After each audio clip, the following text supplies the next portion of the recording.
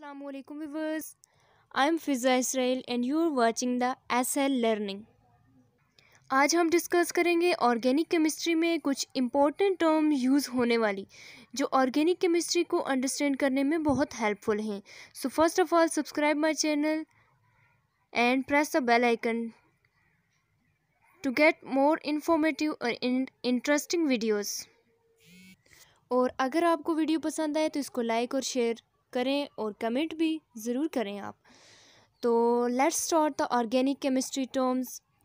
First of all, what is organic chemistry? The study of organic compound is called organic chemistry. Chemistry की वो branch जिसमें हम organic compound की study करते हैं उसको हम ऑर्गेनिक केमिस्ट्री कहते हैं. Now what are the organic compound? The compound containing carbon and hydrogen and their derivatives are called organic compound. वो कंपाउंड जिनमें कार्बन और हाइड्रोजन और इनके डेरिवेटिव्स मीन्स के इनसे बने हुए और कुछ कंपाउंड्स होते हैं उनकी हम इस ब्रांच में स्टडी करते हैं. इसको कहते हैं ऑर्गेनिक कंपाउंड. ये ऑर्गेनिक कंपाउंड हैं. The second important term is electrophile. Electrophile is called the electron deficient species. वो स्पीशीज जिसके पास इलेक्ट्रॉन कम हो, इलेक्ट्रॉन डेफिशिएंट हो, उसको कहते हैं हम इलेक्ट्रोफाइल स्पीशीज. इलेक्ट्रोफाइल स्पीशीज को पहचानने के दो तरीके हैं.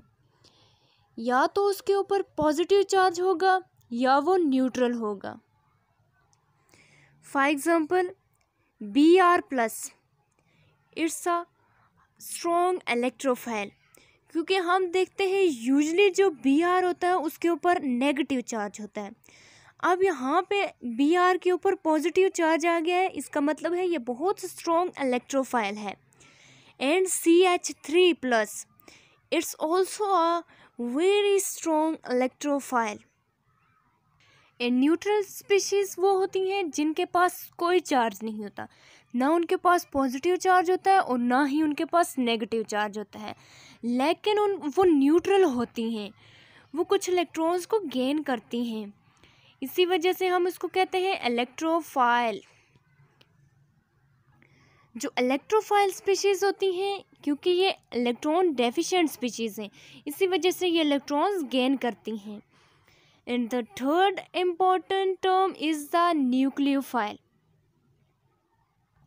Nucleophile is the electron efficient species.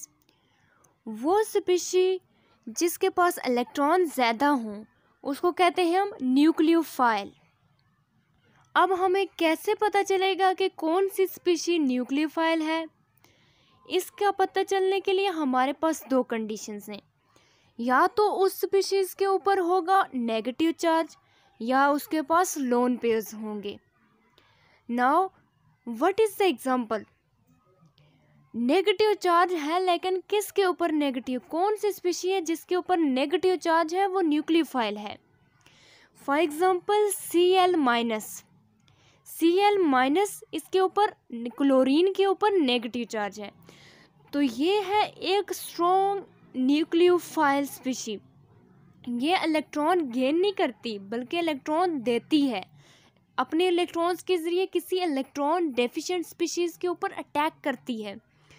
And the lone pair वाले कौन से होते हैं जिससे हमें पता चलता है कि ये स्पीशी न्यूक्लियोफाइल है? फॉर एग्जांपल वाटर की अरेंजमेंट कुछ ऐसी होती है कि एक ऑक्सीजन होता है और उसके साइड पे 2 H लगे होते हैं और ऑक्सीजन के पास लोन पेयर्स होते हैं जिसकी मदद से ये किसी इलेक्ट्रोफाइल के ऊपर अटैक करता है. Now viewers, the next one is the मार्कोविनकोव्स rule.